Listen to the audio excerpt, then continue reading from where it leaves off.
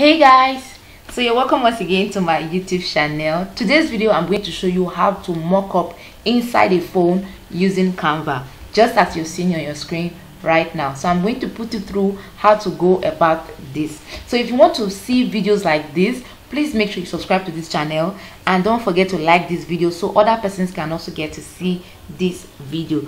Don't also forget to click on the notification bell so you'll be at alert whenever I drop a video on this channel. So let's get started right away. So the first thing I'm going to do is to just add a new page, and I'm going to bring the background I used. So I come to my upload. I already have my background here, so you can see it here. So I just click on upload, and then I'm going to make it to full the whole shape that I'm working on.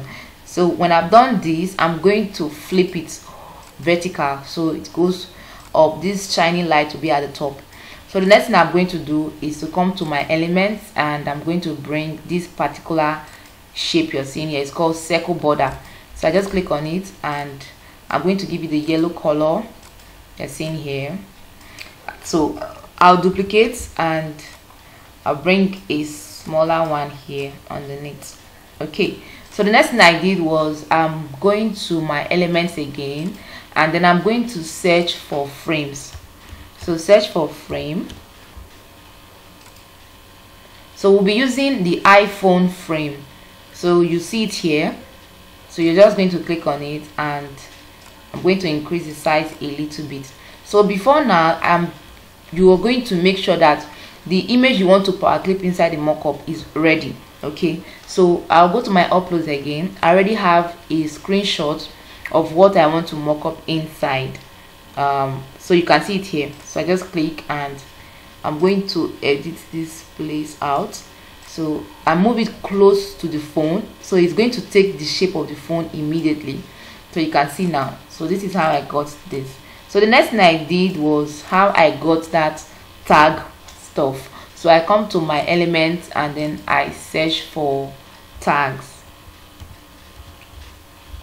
I search for tag, and I'm going to see the yellow tag, price tag. So you get to see a lot of those tags. Some of them are not free, you get to pay for them. Okay, so this is the tag I used. It's called yellow price tag. So when you search for it, you just search for yellow price tag, and you're going to get it ASAP. So I just click on this, and I'm going to rotate it this way. I might just reduce the size a little bit so you can see it here. I increase it again. So the next thing I did was to send it backward so that the hand of that tag will not be showing. So you can see, so I sent it backward, and the next thing I did was to just type.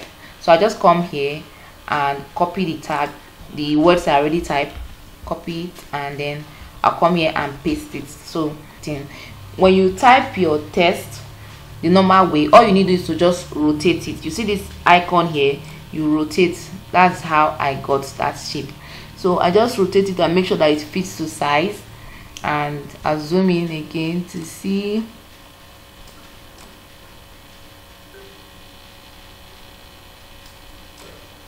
Okay, so when you're done, you might just want to reduce the line spacing so you can increase the size a little bit. So that is how I made this simple phone mockup. So remember, this mockup is among the frames you will get when you search for frame. So once you search for frame, you get to also see the name phone frame gray. So if I want to change the outline of this phone, it's very possible. If I want to change the outline, all I need to do is to just look for whichever one of them that is here and change the outline. If I change the outline, can you see? So I can change the outline of the phone if I want to. So it all depends on me, whatever color I want to change it to. So that is how I made this awesome design. So please don't forget to subscribe to this channel so you get to see more of my videos often from now on. Okay, so see you.